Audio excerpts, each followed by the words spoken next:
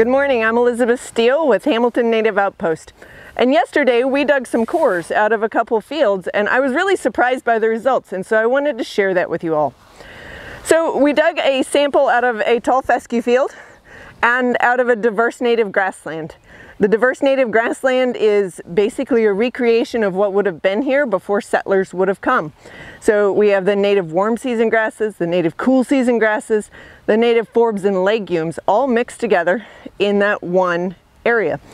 And so when we dug these, a lot of times we don't look beneath the soil, but there's a lot we can learn. And so when we dug these, we were trying to compare and contrast the differences between them.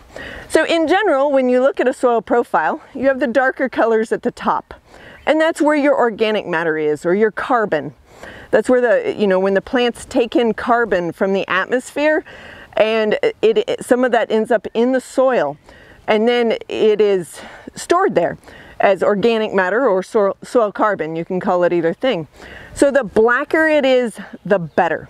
And then generally in a soil profile, you have the dark stuff at the top and you get lighter as you go down or turn into reds or lighter browns. So that's a general story of a soil profile. Now the only thing that causes dark colors in the soil is not organic matter. Organic matter is definitely one. Parent material can also be another. So what was the soil derived from? Was it a black kind of rock that the soil was derived from? That would also make it dark. In our area, we don't have the dark colored parent materials, so organic matter is our predominant coloring of the dark colors.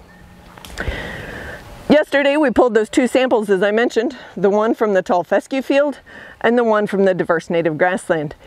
And what we saw is in the tall fescue field, we saw that the surface soil is brown, down to maybe, I don't know, it's really dark down to a couple inches, and not really dark, I would say, a darkish brown. It lightens up a little bit on down to 5 inches, and then we really start losing colors. We get into the red colors as we get on down there, the like reddish gray colors. And so this is what we were seeing in that fescue field, and it really makes a lot of sense because those fescue roots are predominantly in the top half a foot, maybe down to a foot, the deepest ones. So they're pretty shallow roots. Now, the diverse native grassland, on the other hand, we saw black colors. Instead of the dark brown, we saw black. And this really indicates that we're storing more carbon, more organic matter in that soil.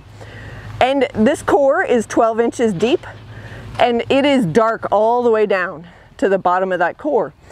Now again, this really makes a lot of sense because the roots of those native plants, which is what is predominantly putting that carbon into the soil, that organic matter, that dark color, those roots can go down as deep as I am tall. They can go down 6 feet. If it's a really loose, easy to root through soil, they can go 10 or maybe even 15 or 20 feet down into the soil. So these root systems are super impressive on these grasses, and that's what's giving you this dark organic layer that's so thick and deep.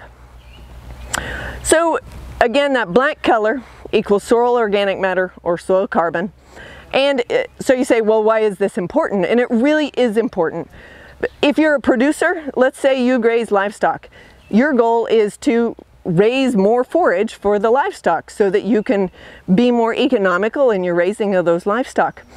And so if we can make the soil healthier, in essence, by having this soil organic matter or soil carbon, basically we can have more productive plants. This is a sponge that holds the nutrients and the water for those plants. And so the more sponge that we have to do that, the more productive our soils can be. So basically this organic matter or soil carbon is that carbon that was taken out of the air and it's being stored in the soil. So then it's not available to be in our atmosphere. So I was really excited when they brought these cores into the office yesterday to see this. I don't think I expected quite the difference in color.